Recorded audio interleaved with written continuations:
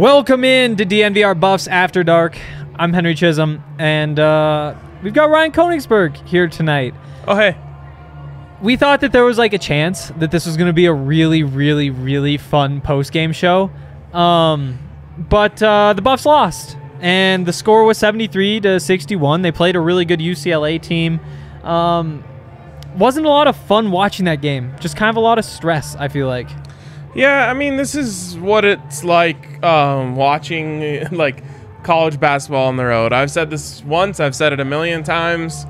You should never expect to win on the road. Yeah. I mean, literally, regardless of the opponent, you should never expect to win on the road. And they were going up against a number 5 team in the country tonight. So I didn't expect them to win by any stretch of the mind. But Henry, I have to say, I came away feeling better about this team than I did coming into the night. I think that's fair. It's worth pointing out, I think 2 out of every 3 games in college basketball, the home team wins. And you talk to Tad Boyle, the path to a successful season, to a bye, to whatever you're trying to achieve, to win the Pac-12, split the road games, win your home games. And UCLA was never going to be a part of that split on the road. Probably not. I mean, you know, again, you always cross your fingers going into the game and hope and say, man, maybe someone gets hot from 3 and UCLA, you know, has a key guy get banged up, which they did. And once in a blue moon, all the stars align and you beat a really good team on the road. But again, you know, as soon as fans start talking about like, oh, this team never wins on the road, you just lose me. No one ever wins on the road. It doesn't happen. No one does it. Like, they'll go up against ASU on the road this year. ASU, by the way, today scored 29 points in a 40-minute regulation college basketball game. They scored 29 points. Do I want to see them on the road? No, I don't. It's going to be a grind at best. So they went into UCLA today against a team who started this season number 2 in the country. And they absolutely battled. Now, when you look at that UCLA team, it's 1 through 5. Every single guy can get you on every single possession. It's extremely difficult. And to be honest, they also had an unfriendly whistle tonight.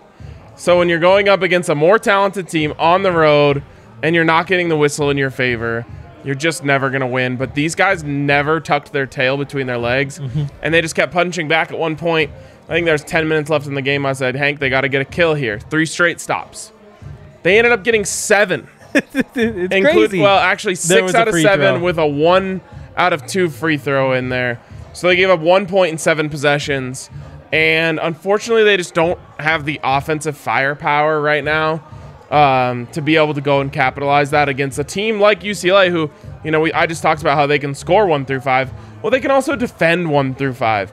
They're extremely long. They're extremely athletic. They're extremely difficult to beat off the dribble, you know, off the pass, whatever it is. So despite the fact that they were grinding, this team doesn't necessarily have a go-to option right now. And if you were to identify their go-to option on offense, it would probably be Evan Battey, who unfortunately can't stay on the floor right now. Yeah, and I was going to take that different direction. Jabari Walker tonight. I think you said it a couple minutes into the game. Jabari Walker belongs here. Yes, he does. And that's when things were really ugly. They didn't really have anything synced up. And they got the ball to Jabari, and Jabari didn't necessarily always score. You have 3 turnovers in the game, which you don't love, but he belonged. He put up enough points for the number of possessions. I mean, he was 7-11 from the field, and we'll talk more about him later, but more shots. Exactly. Just get him the ball more. Force the defense to respect him. Force them to overplay him. It's the same thing I was talking about after Paradise Jam when I was talking with Justin Michael about that Rams team. I think 2 of those games of their 3 in the first half, the offense for Colorado State, just disgusting. Except that whenever they got to David Roddy, something good happened. Yeah. And then in the second half, they just fed him the ball and fed him the ball and fed him the ball, and it worked. And, you know, Jabari, he's still growing. He's still becoming that kind of guy. But that's the way the sport of basketball works. it's built around stars. And if you have somebody who is finding success, you can't afford to be passing it around to other players, doing these other things. You just got to give them the ball until they overcommit and then figure things out from there. This is crazy. You can tell me what his stat line was in a second here. You know who I felt like also belonged on the floor tonight? Who? Lawson Lovering. I like it. What was his stats? It's going to be nothing. It's not quite nothing. He actually did score 1 point and had 1 rebound, 2 fouls, 1 turnover, 0 for 0 from the field, 14 minutes. He was a -3. There you go, actually. That's the one. You know, Mace always talks about it. I believe it was Pat Bolin who once went into the office of whoever was running PR at the time and said, I don't know what it is about this team, but there's something I don't feel great about it, and I'm sure there's a stat that will explain it. That stat, actually, the fact that he was only a -3 in 14 minutes in a game that they lost by 12, tells me why I felt like he belonged on the floor tonight. In fact, if I'm Tad Boyle and this coaching staff, I'm showing Lawson the tape of this game and saying, I never, ever, ever want to see less than this from you ever again, because I saw him moving his feet faster than I've ever seen him move his feet. I saw him making moves more confidently than he's ever made, and that was really, really encouraging to me. To me, he looked like he belonged on the floor. He didn't get punked defending their stud freshman. Who was beating up Evan Battey. Who was beating, yes, exactly. So that was a little thing I wrote down in the notebook of Lawson all of a sudden looks like a college basketball player tonight. It was a lot of fun. And I mean, we've just been waiting for it to click. You forget, though, just what that feels like. Elijah Parquet, for example. There was a time when he was on the court when we would kind of grin and bear it. You're just like, oh no, this again. It's not going to work. It just doesn't really fit. And that was actually, Dalen Coots was in that rotation too. And in that position with Shane Gatling in there. It's like, ah. And then for Eli, everything clicked. And he played really good defense. And he started making those threes. And you just have to hope that that's this time for Lawson, because tonight, still, when he was one-on-one in the post, you're sitting there thinking, oh no, here it comes. He's going to foul him. He's just going to get burned. All of a sudden, he's going to be on the wrong side of this guy. It didn't really happen. He held his own in there, and that is a huge step forward for Lawson. It's really exciting. I'm telling you, if you could show me a side-by-side of his foot speed against Montana State versus his foot speed tonight, it would look like 2 entirely different players. Really proud of him. I feel like he rose to the occasion a little bit, knowing that this was a really big game. Jabari, absolutely #1, rise to the occasion guy. Other guy who I felt like at a lot of times belonged on the court was KJ Simpson. I thought that was where you were going to go the first time. He absolutely belonged out there. He has the athleticism. He has the strength. He has the quickness to play with a team like that. Now, again, there's little nuances missing from all of these guys that keep him from winning this game or even getting close to winning it. But you can just see little things of that guy belongs out there against anyone. And KJ was another guy who I felt like really, really showed tonight that, like, he's just give him a year and he's going to be one of the top players in this league. Yeah, absolutely. Absolutely. I think it's still the finishing for him. And I mean, it's not just the finishing. I talked to Tad a couple days ago, and he said he didn't say the defense is bad. He said defensive confidence. He still just needs to work on the defensive confidence, which I thought was interesting. But the finishing, there's just a few more where you look at him and you say, why did that ball hit the backboard so hard? Like, you just don't see that, and I'm somebody who watches the Nuggets a lot. I watch a lot of NBA basketball, and I've kind of grown into the college game. You just don't see the bang, and then it's coming straight back. There's still some of that. There's a couple little floaters that will just go up and over, and you're like, yeah, that wasn't all that close. Still, though, I had the same complaint in the last game when he shot 60% from the field and put up 12 of the bench's 17 points, something like that. KJ's good. Yes. KJ's good, and he's going to keep getting more minutes, and that was a lot of fun. This is more of a bigger picture takeaway. I got my ASU reference in there, and Shane is here feeling much worse than any Buffs fan. I promise you that tonight. He is.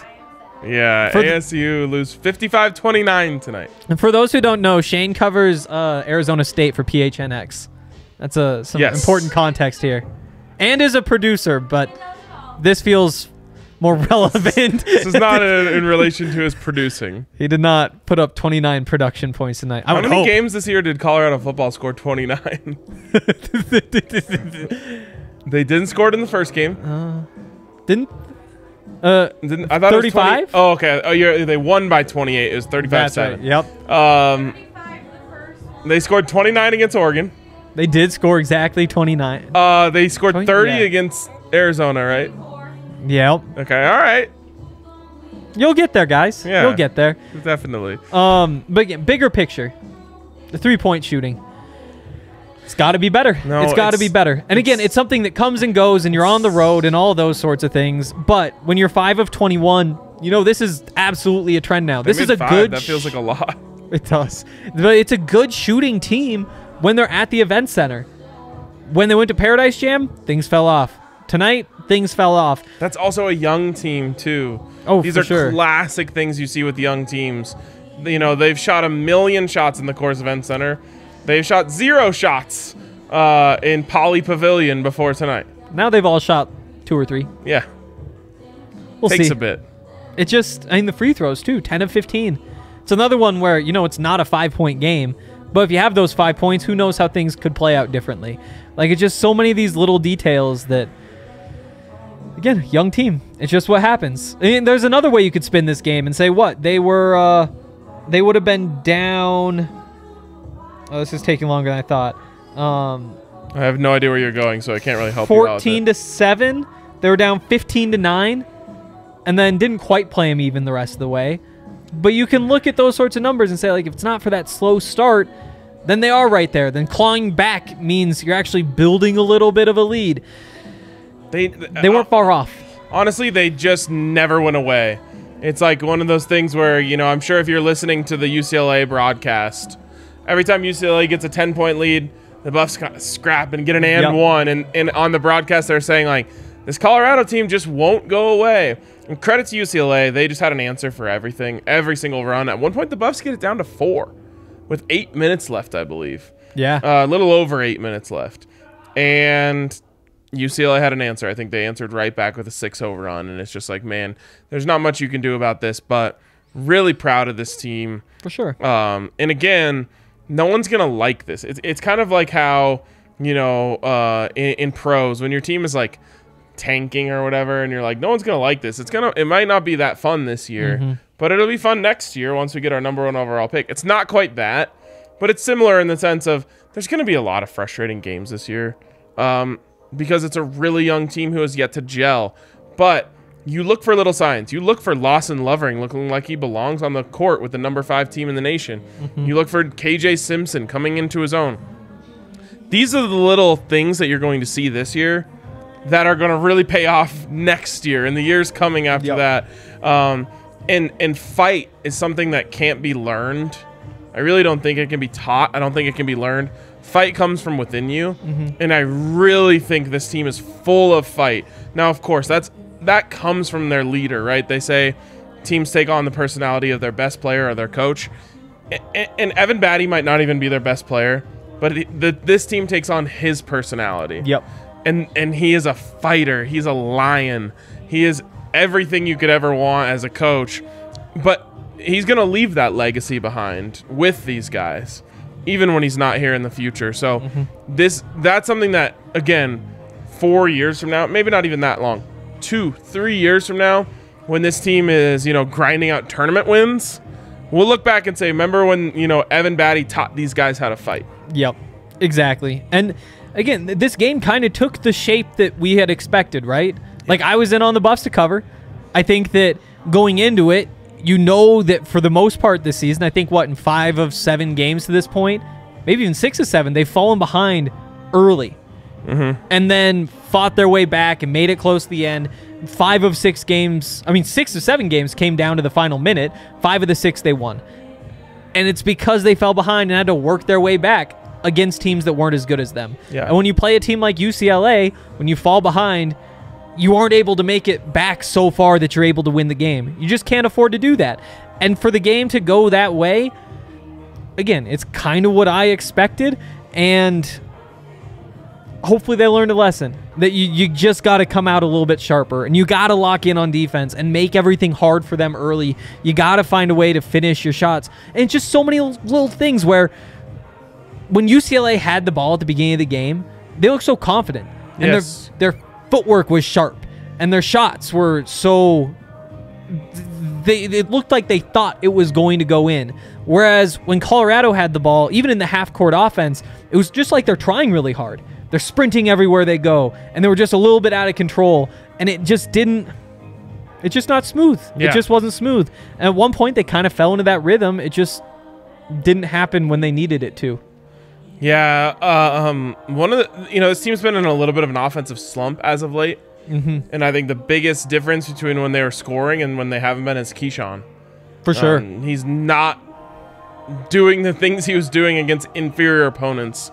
Confidently taking threes from 2 steps behind the arc. And dribbling, getting to the rim, drawing fouls, shooting mid-range jumpers. Mm-hmm. He doesn't look like he wants to do anything. And Tiger Campbell's a good player, but he's a small guy. He shouldn't be able to lock you down from doing anything in the game. What did Chisholm have? Chisholm, 1 of 5, 2 points. Need more. He was averaging like 20 points a game in the first 4 games. I know, and I talked to him a couple days ago and said, 19 points first game, then 20, then 22.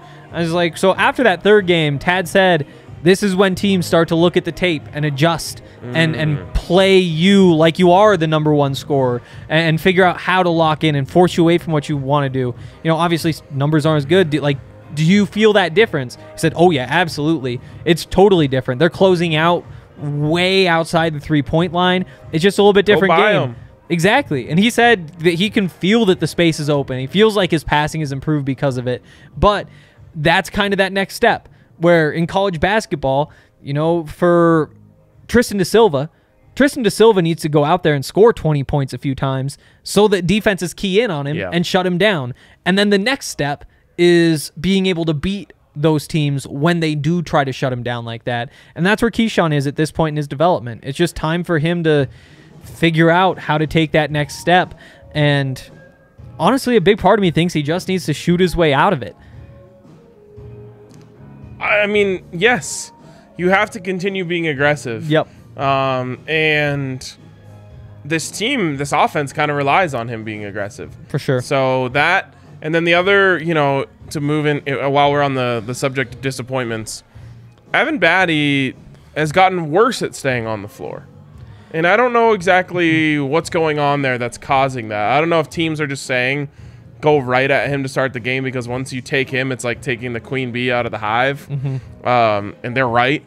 But he's got to find a way to stay on the floor. I don't care if he gets cooked for the first 6 minutes of the game, as long as he doesn't get a foul. Yep. And in his defense, he did really get some tough calls tonight. And that's always going to be true for him. How is he getting targeted? Like a preseason all Pac-12 guy.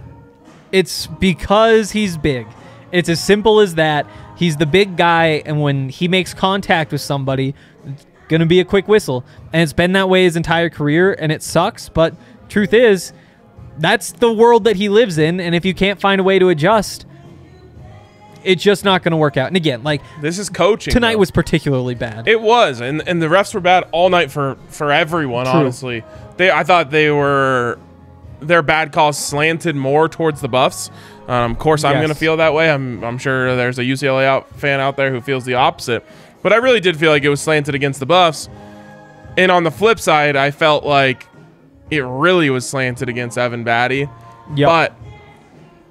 But it's up to Tad and this coaching staff to figure out what they need to tell Evan to keep him on the floor. He cannot do this. We can't have Evan Battey with 2 fouls before the under 8 in the first half of every single game, which is what it feels like is happening right now. Yep. So something's got to change there.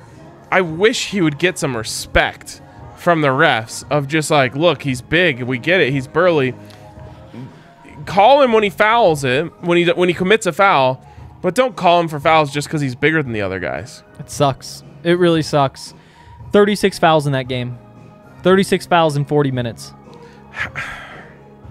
It was so bad. I mean, the amount of charges and illegal screens they called alone was enough for a full game of all fouls combined. Did that feel like a physical game to you? No. No, it wasn't. That was the softest game I've seen. Yeah. And there was still that many fouls. There was almost no contact in that game. No. No, I mean, you had Jaquez, yeah. hits the floor hard at one point. Early. Jabari hits the floor hard 1 point late in the game. Those are like the 2 moments where anyone hit the floor hard. Yeah. It was not a physical game, and there were that many fouls. It was a really bad job of the referees. It was not the difference in the game. Let's make that clear. True. But it absolutely was the difference in the enjoyability of the game. I don't think anyone who watched that thought, like, what a great ball game. No. And here's the other thing I'll say. I saw the timeline kind of like lighting up Tony Padilla, who is the ref. Oh, he's the worst. See, and that's what everybody was saying. I had never heard his name before. Oh, yeah. I didn't know that this was a thing. As soon as you said it, I saw his face. Yeah, exactly. And now I know. Now, like, I didn't know who he was for the rest of my life. When I hear the phrase Tony Padilla, I know exactly what that means. Yeah, and that's just we not call him what you TV want. Tony. Wants a little shine. Wants a little run on the TV. That's terrible. That's terrible. If you're looking for some shine, though, Saturday Neon. I think he's based in Colorado, which makes it even worse. We should find him. No, no. We should not find him. We're not going to find him. We should send him a letter. Strongly worded. Can we cut the letters out of, like, the magazine? Saturday Neon. We love Saturday Neon. Why are we getting derailed over here? I think we're about to dox somebody. But I'm not totally sure. I've never been in on a dox before, but I think that's what it feels like. It did feel. I liked it. It was a little doxy.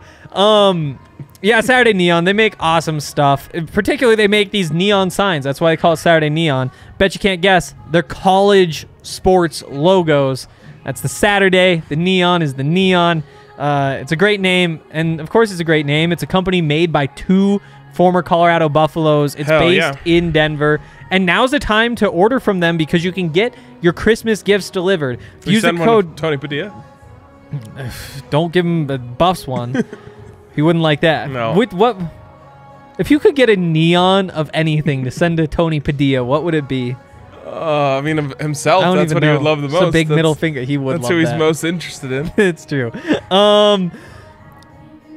Like I said, started by 2 Buff alums. They're based in Denver. They'll give you free shipping. Use the code DNVR for 10% off. And they're really nice neon signs. We actually don't have one out here right now, but they have the Buffs, they have the Rams, they have a whole bunch of other schools. They're adjustable, so you can change the brightness. Nice. I think you can even make them flash, too, You can make them flash you can if make you really them want flash. to like, annoy your neighbors or something. Oh, you could turn it like full brightness flash. Yes. Pointed at him. It's like Christmas Vacation. If your neighbors with Tony Padilla. Yes, that's what we need to do. Right, get a big neon neighbors. sign for Tony Padilla's neighbor. If any of you actually want to commit to that, order these at SaturdayNeon.com. Use the code DNVR for 10% off. Again, you're supporting Buffs, you're supporting a local business, and you're getting a really cool sign. The doxing has commenced in the comments. Oh, no. He's a bail bondsman. That sounds like something people say, and then it just kind of takes off. Right. Gets a mind of its own. Like, what was that guy who used to work for ESPN who wore the big ties? He used to be a running back for SMU. Craig? Was it Craig something? Oh, like bow ties? Yeah. Well, he wore like regular ties, but like quadruple Windsor knots. Oh, no. Yeah. I don't know him. There was like a story that he like killed some hookers or something, and it just kind of got a mind of its own. I don't know if it was a real story. I don't think it was a real story. That's a tough one because you can't prove it. Like jail bondsman? Bail bondsman? Sorry. Like from a jail. Bail bondsman. You can Google that. Like you can check. Don't actually. We are not doxing him. Don't Google it.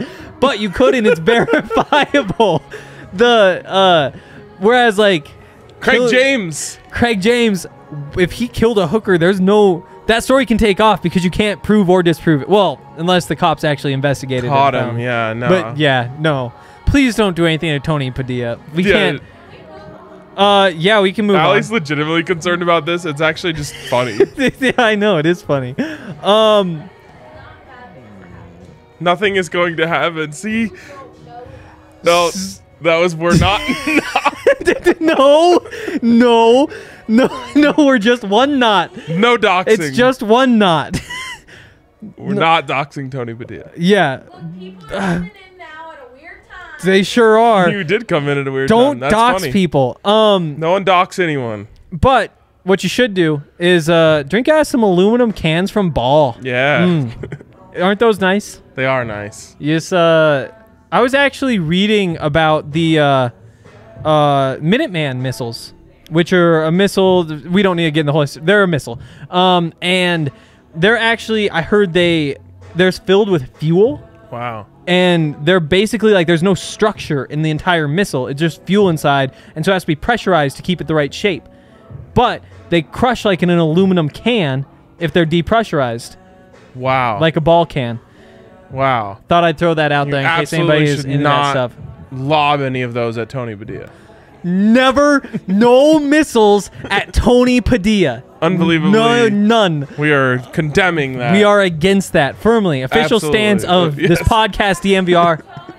I think nobody is more against doxing Tony Padilla than Allie. Yeah. But everybody at the company against Everyone's it. against it, of course. We are so against it. That's not a joke either. Actually, I know. It's starting to sound like a joke. Well, we always say everything.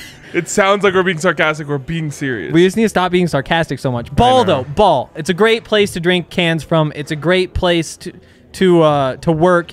They actually have a plant out in Golden. It's hiring. It has great reviews from the human rights campaign. I've said it so many times that I start to doubt the things that I say. But yeah, yes. human rights campaign, it's 100% score, all that kind of stuff. And it really is just like an awesome place. Zach's aunt works there. She vouches for it. If you're interested in working there, go to jobs.ball.com and search for Golden. That's jobs.ball.com and search for Golden. I'm going to get through this and then see why you're laughing. Or you can text Golden to 77222. Again, be unstoppable at Ball. They support the Buffs. They support all the teams here. Do it. I demand thicker cans. I think RK is against it weak. All right. We're moving along, though. And what we're moving along to is our expectations. We figured it was time to reset these expectations because, honestly, it was tough to pin down what to expect from this team this season. It's so young, very few pieces that we've even seen play before. But now we've gotten an 8-game sample size. And so let's just start this off here. You feel better or worse about the Buffs than you did before the season started? I feel slightly worse. I'm just going to be completely honest. Okay. Now, again, I pointed out I feel better today than I felt. I feel better tonight than I felt this morning because of the way they fought against UCLA. But they just don't have enough consistent outside scoring for me to really feel confident in them. Last year, you had Jeriah Horn, you had Deshaun Schwartz, you had McKinley Wright, who McKinley wasn't going to give you consistent scoring from the perimeter, but he could give you scoring from the perimeter, and he could give you scoring from the mid-range on just about any night, and of course, he was just going to do his thing. You have Evan, who is a consistent scorer when he can stay on the floor. We've already talked about that enough. Yep. You have Jabari, who feels like he should be a consistent scorer, and I think the numbers would bear themselves out to say he has been a consistent scorer this year. But you need more than that, and those guys get most of their work done on the inside, and it's just so hard to count on that in college basketball. So for me, I'm looking and I'm saying, okay, can you count on one of Keyshawn, KJ, Eli, maybe those three? Can you count on one of them to be going at least every night? And I don't think you can. I agree. I think that early in the season, obviously Keyshawn was your leader in terms of scoring. He was the guy who gets the first try. He's the one everybody focuses on and opens it up for everybody else. And I think because he kind of took that mantle, when he faded off and it became time for somebody else to step up and get hot for a few games, it just didn't happen smoothly. Now you get to the point where Jabari is kind of putting up some big numbers pretty consistently. But I just don't think that this team has gelled yet. It hasn't gotten to the point where it's figure out who does the scoring and then work off of them that night. And just that process of figuring out what your matchup is on any given night. And I don't even know that matchup is the right word, because matchup is like Jabari versus their power forward or whatever. It's a little bit of that combined with who's hot. And then figure out how do you beat a team when Jabari is hot? How do you beat a team when Evan is hot? When Eli has that mid-range game working? How do you beat a team using that? And it's just figuring out all these different paths and on all these different ways that the offense can work. And it's just taking time, and it feels really clunky right now. It does. It does. And again, that's kind of why I just have to lower my expectations a little bit. And if you're going to put me on the spot and say, okay, well, what is the expectation? I've gone back to, I think going into the season, I said, hey, the expectation for this program should be top 4 in the Pac-12. Yeah. I'm coming back to top half. I think that that's probably smart. And I think that, you look at the game against Stanford, say they were picked number 9 preseason. Preseason rankings don't mean anything. Nope. But you got to beat number 9 and 8 and 7 if you're going to be top half. Yep. And I think that that is the fight that you're looking at right now. I also think that if you do steal a couple games, this team is going to be much better in a couple months than it is right now. And that's the key piece that I think people have to remember, is that every player on this team is just going to be one notch above what they are. And if you can get through this stretch, winning some of these games against the mid-level teams in the Pac-12 in the next month or two, then the month or two after that, you should be able to steal a couple games from, the 3rd and 4th best teams. And who knows, maybe you do get, I guess that's the only game against UCLA. So they don't get them at home? Let me think about that real quick. No, they do get him at home. Okay, it's so hard to think through. They don't get Cal at home, and they don't get USC on the road. That's how those preseason games work. It's weird. It doesn't matter because it's a 20-game schedule, so you don't play 2 of the teams twice. Right. And so that's why they do the early season, because you don't make the full road trip or the full homestand. But point is, yeah, there's not there. What is up with this new thing of playing conference games before non-conference play is over? I think it's just to buy attention. It's to play important games when nobody else is. I don't know if this is true, but I was told that I think what I was told was Bill Walton said that Stanford-Colorado game was the first conference game in the entire country. And so you have that stands out. And then again, like the other way to play a 20-game conference schedule is to have a 1-game road trip, a 1-weekend road trip to UCLA in the middle of February instead. And then you have 1 game in 1 week. I just hate it because I think we're going to lose to Tennessee and I think we're going to lose to Kansas. But I don't care about those games because they serve as preparation for bigger games later in the season that count for more. Yep. And I just don't like the fact that we played the best team in the Pac-12 before we got to play those guys and cut our teeth a little bit. It sucks. And Tad was upset about it too. Good. He said that a couple days ago. He said, I don't like it. I don't think it makes sense. But at the same time, with the 20-game schedule, it's just, you just kind of have to live with how it works. He also said that this week in the season, the Stanford, UCLA, Tennessee stretch was one that he circled immediately and said, this is the test. This is like the litmus test to see where we are at. And maybe just the growth that you get from UCLA, Tennessee, Kansas pays off in March. You hope. Or late February when you really need it. But it's frustrating to me that, those games are put on the schedule with the idea of these games are going to be where we grow. And your toughest matchup in the conference of the season was going to be at UCLA. Easily. You didn't get a chance to grow before you played that game. You probably wouldn't win it either way. But I just think it's silly. Yep, it is silly. And it sucks. And just to, go back to where we started, my expectations are lower now too. I think that you see number 13 recruiting class or whatever in the country and think there's a chance that this is just full-on magic. Right. And it isn't. It's just not. That's not a problem. No, it isn't. And it's not a big surprise either. This is probably a pretty average outcome for this recruiting class at this point. But it is true that you just need to see the growth, and it is going to be an uphill battle in most of the games in the first half of the season, and you just hope that that's not true in the second half because they've grown so much. I liked what you said, that kind of like the standard coming in was top 4 in the conference, and I think that that's kind of where Tad has built this program to be, is that every year the goal is top 4 in the conference, and you're disappointed when you don't get it, and I know that that hasn't happened all that often. So it's something that Tad has done to himself by winning so many games, and now you're at the point where this isn't a top tier Tad team, so and again, step backward. Coming into the season, we sat here on the preview show, which, by the way, if you want to see a Saturday neon sign in action, yeah, the first 10 minutes of the preview show were great for that. We sat here and I said, look, it's not fair to expect this team to go to the tournament because they're so young. But there's hope that could be the ceiling for this team. Yep. It doesn't look like they're there. And so, again, I would never say that I made that the expectation. But I am now lower. I'm officially putting my expectation on the fact of make the NIT. Yep. And go win a couple games in the NIT and make it, make a run. Make a run.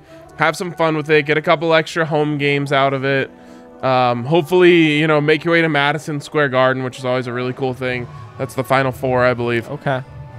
But, again, because the football program has struggled for so long, people just throw all of their leftover disappointment onto the basketball program, and they're like, "Oh, well, if the basketball program makes the tournament, it'll save all of this."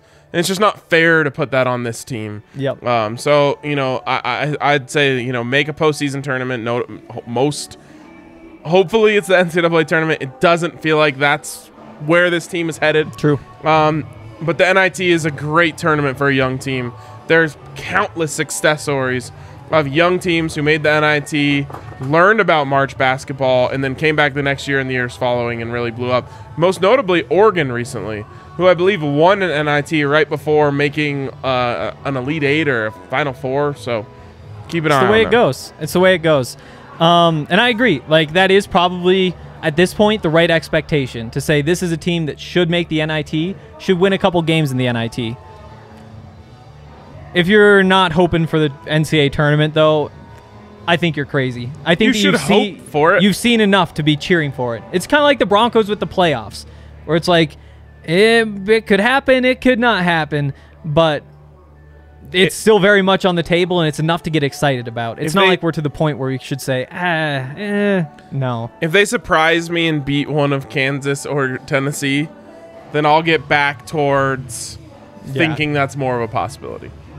Makes sense to me. Let's close things out with this stock report. Allie has had this graphic prepared for us.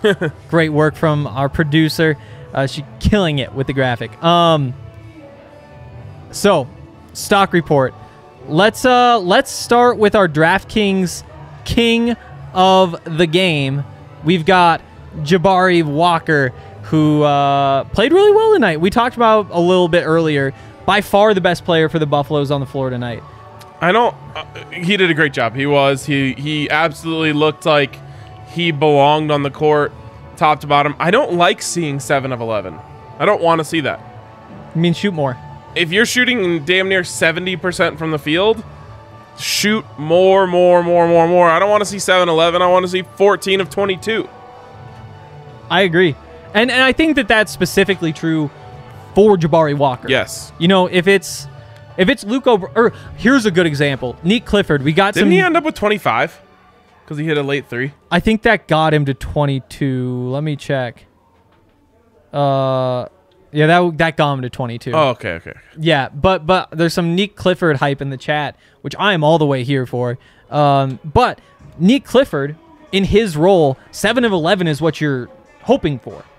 If Nick Clifford comes in, he takes his 11 shots, he hits 7 of them, that's what you want. Jabari Walker, he is the focal point of this team, or at least, if this team is what we hope that it's going to be, 7 of 11 means shoot more. You don't see Jokic finish 7 of 11 anymore. You used to, and everybody would complain and say, why don't you shoot more? And that just kind of, again, we're talking about what these people need to grow and develop into. Especially in a game where no one else was shooting at that clip. Who's the next best in terms of the combination of, volume and production?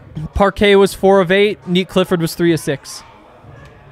So no one else really had it. No. I'd like to see both. I'd like to see all 3 of those guys shoot more. For sure. In this game. For sure. But most notably, Jabari, you are the best player on the team. You're the most talented player on the team. You're the most athletic player on the team. You're the tallest, you're the best combination of size, strength, and athleticism. Give me 20 shots on a night like tonight. And to be honest, if he went 7 of 20, I would be happier than 7 of 11. I totally agree. Stock has got to be up, though. It's 4 straight games for 4 straight games for Jabari to have a double-double.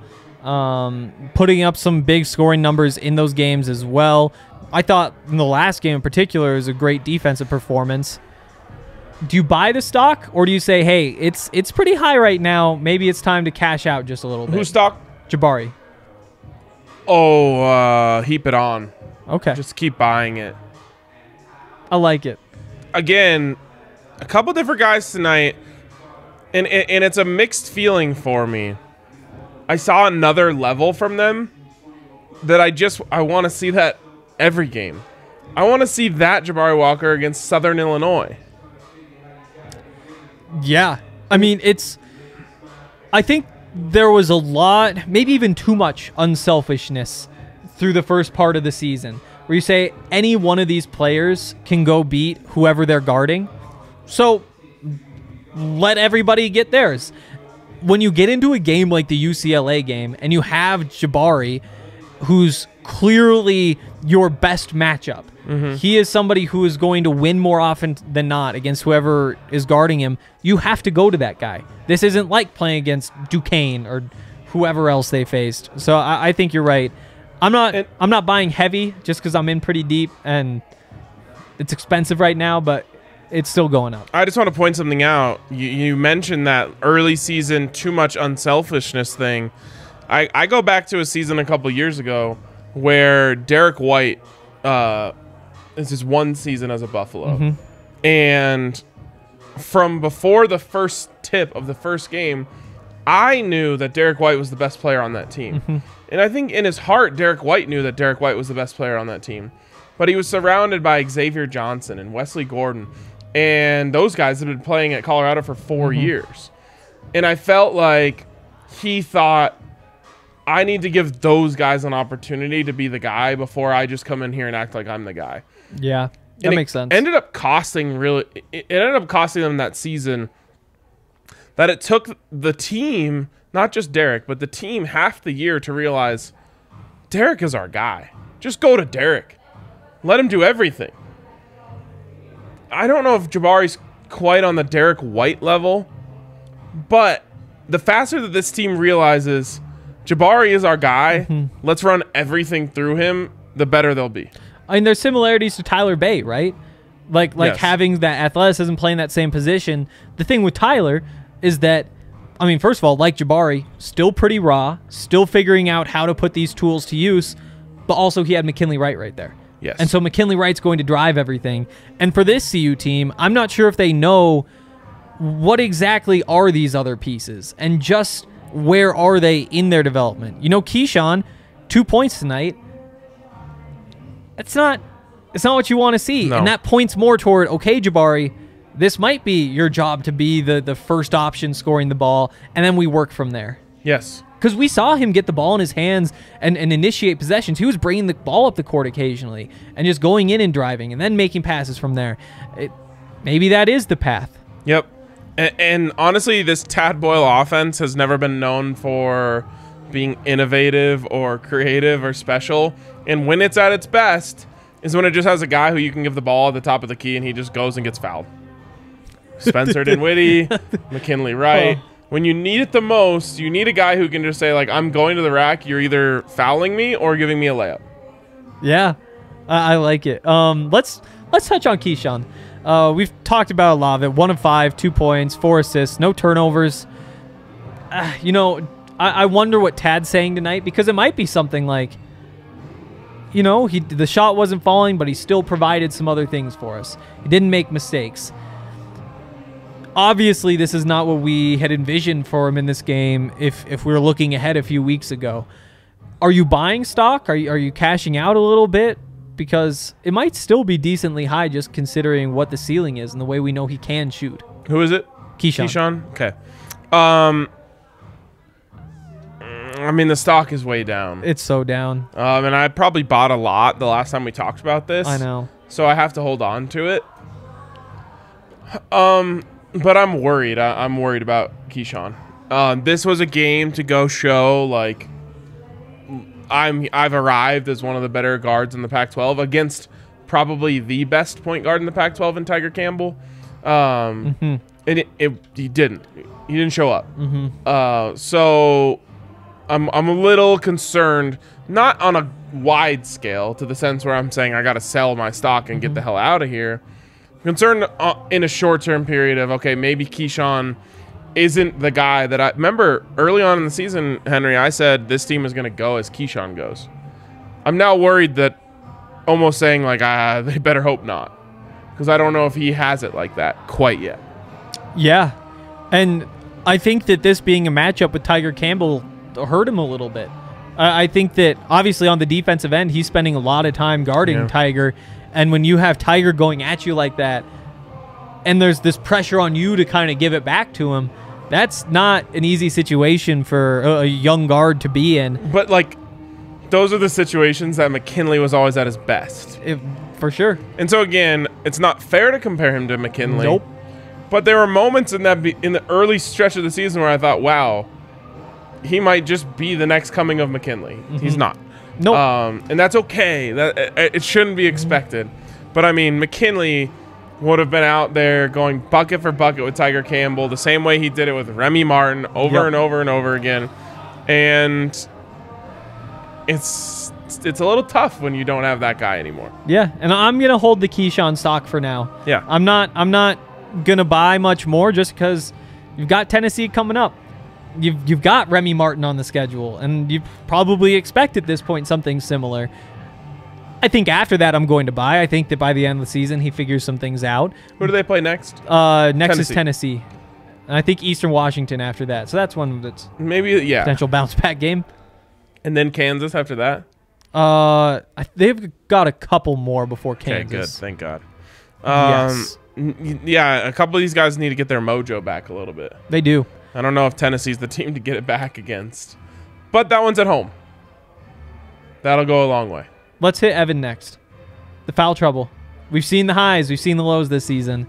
Yeah, his stock is down, and it's unfortunate just because it's not about his ability. It's about his ability to stay on the floor. Yep. And it just feels like there's some scouting report out there on him right now that the coaching staff hasn't figured out how to stop yet. And so, I mean, it's tough because a lot can happen in the first 6 to 8 minutes of a basketball game that will decide it in the end. But it's almost like you want to tell him, like, you keep your hands directly in the air for the first 8 minutes of the game. His size alone, his strength alone, his sheer girth alone is going to make shots difficult for guys. He cannot give the refs any excuse to call a foul on him early in the game, because as soon as he gets one, he gets two, and then you don't see him until the second half, and it just can't happen. It cannot continue to happen, or else his final season in Boulder is going to be marred by foul trouble. Yeah. And the other thing is that he's playing pretty well. 8 of 11 from 3, coming off a career high in the last game.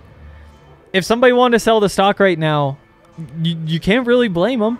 I think there's signs that say it could be a bit of a rough season. There's plenty of reason to think there's going to be regression. Not because he can't be a good basketball player, but because 8 of 11 from 3 probably just isn't sustainable. Again, it's Evan, and that's why you have to throw probably into everything that you say when you say anything negative, just because we've seen all the things that he can do, and there's no reason to think that he isn't capable of more. I just have a policy. I'm not going to bet against Evan, and so I'm not going to sell stock. So be right here holding on to it. Yeah, I'll probably even buy some because I think he'll figure it out. By the way, Mike in the comments here saying, what was McKinley as a freshman or sophomore? Not fair to compare to his junior or senior years. First of all, he still was that guy as a freshman and sophomore. Second of all, it isn't fair. It isn't. Keyshawn should not be compared to McKinley ever. No. It's not fair. So I'm not trying to do that. But I will. I was just admitting that I let my mind go there when he started off so hot at the season of, wow, they might just have a replacement just waiting in the wings. And that wasn't fair either. Yep. And it's not fair to compare him ever. But McKinley really was that guy from start to finish of his career. He obviously got better as he went on. But he was always that bulldog. You're not going to give it to me without taking a little bit on the other end too. Yeah. Yeah. It's interesting. Who else? Is there anybody else who stands out to you want to buy? Tristan Da Silva, Parquet, O'Brien, Hammond, Simpson, Clifford Lovering. We haven't mentioned Neek yet, and that's another guy who looked like he belonged out there. Now he's like half a tick away. He's still a little, looks like he's still getting used to his body. And maybe just needs a little bit more strength. Not that he isn't strong already, but that's kind of what puts him over the top. That's what makes him a stalwart defensively. That's what helps him turn 3 of 6 into 4 or 5 of 6 because he's finishing. Yeah, the word I would use is seasoning. It's a little more seasoning. Yeah. It's a little strength. It's a little skill. It's a little comfort out there on the floor. You see his athleticism flash in massive ways, never more than when he's rebounding the basketball.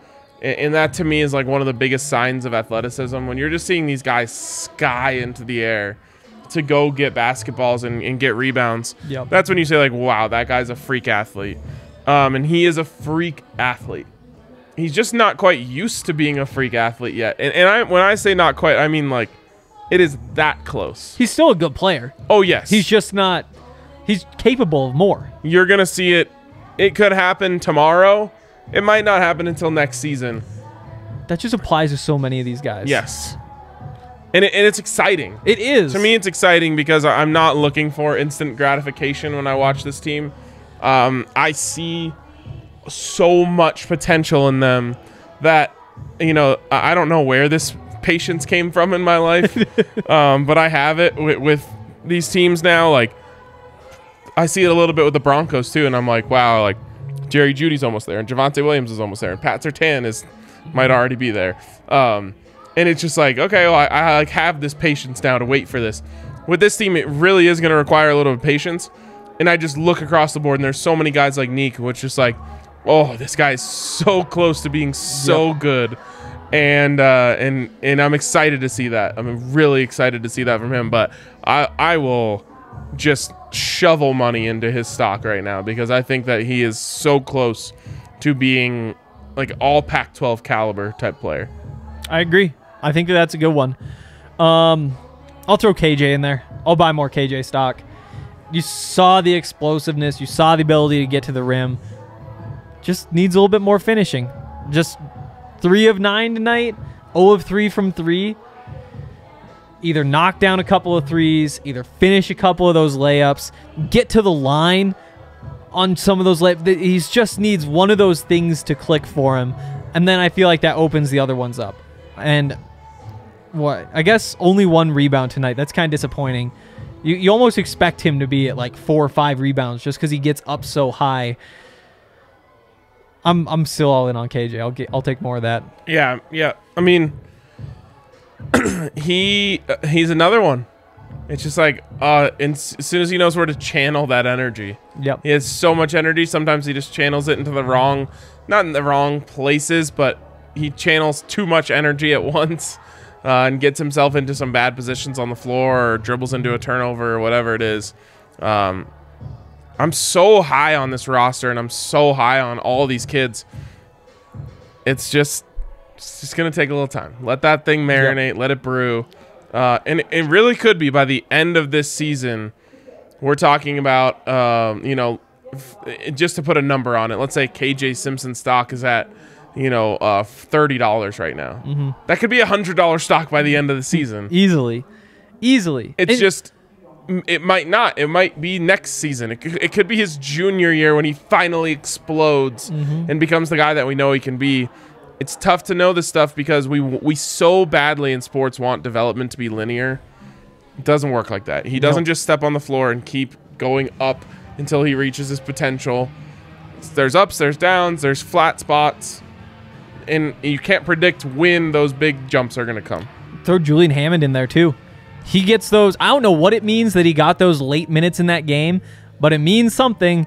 And the fact that he's on the floor makes it a decent bet to bet on him. Who wasn't on the floor because of it? That's actually a great question. Let me see who subbed off for him. Was it Keyshawn? That's where your mind goes, right? Yeah. I wonder if, not as a knock on Julian, I just wonder if there's something that Keyshawn did.